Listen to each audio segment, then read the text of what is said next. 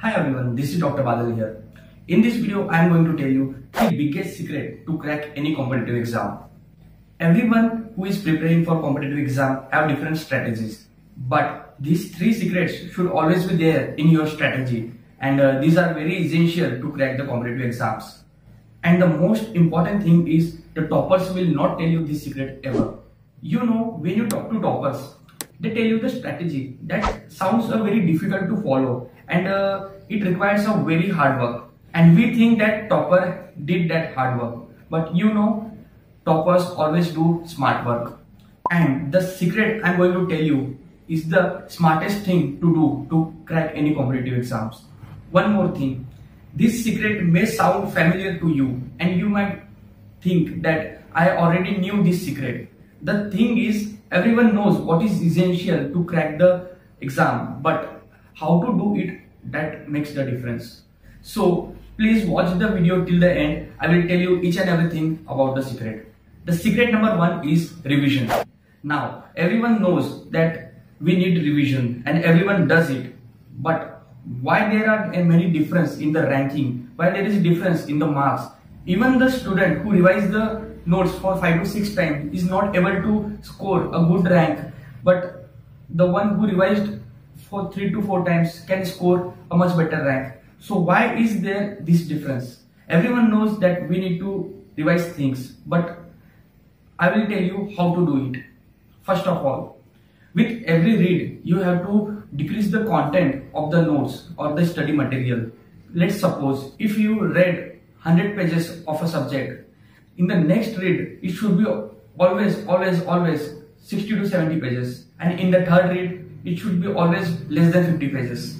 So now, how to filter or decrease the content?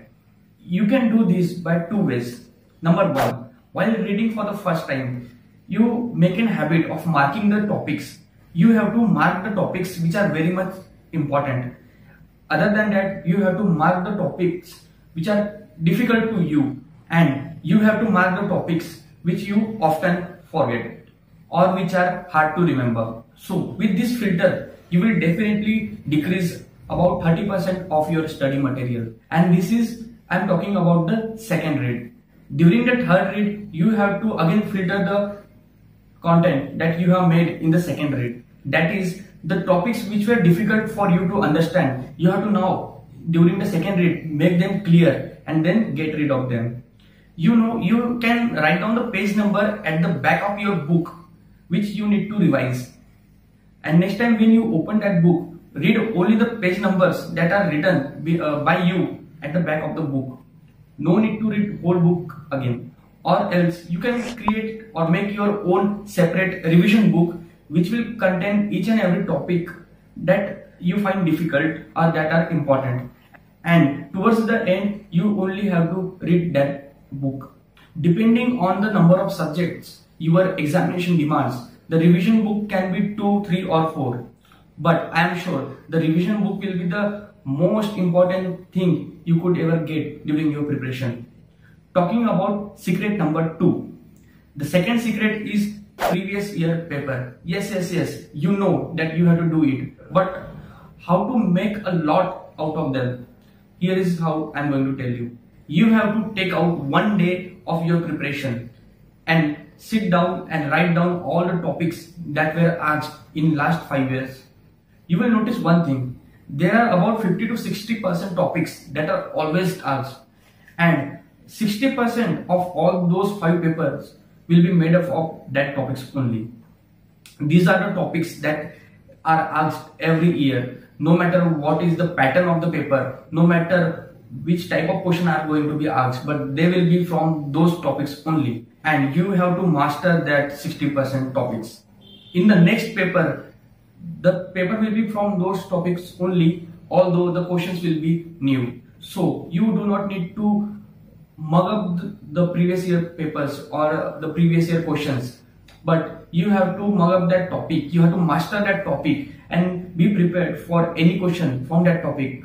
And one thing you will always notice is that the toppers of any examination, they do not make a single question wrong from these 60% topics. They have all the questions correct. and whatever additional mark they score from the 40% remaining questions is what decide their rank. Your hard work, your study material, your confidence and your concept will decide the remaining 40%. So before running behind the 40%, make sure that you can score 60% of the questions correctly. Always master them first, then go for the remaining 40%, because no one can guess what those 40% paper will be.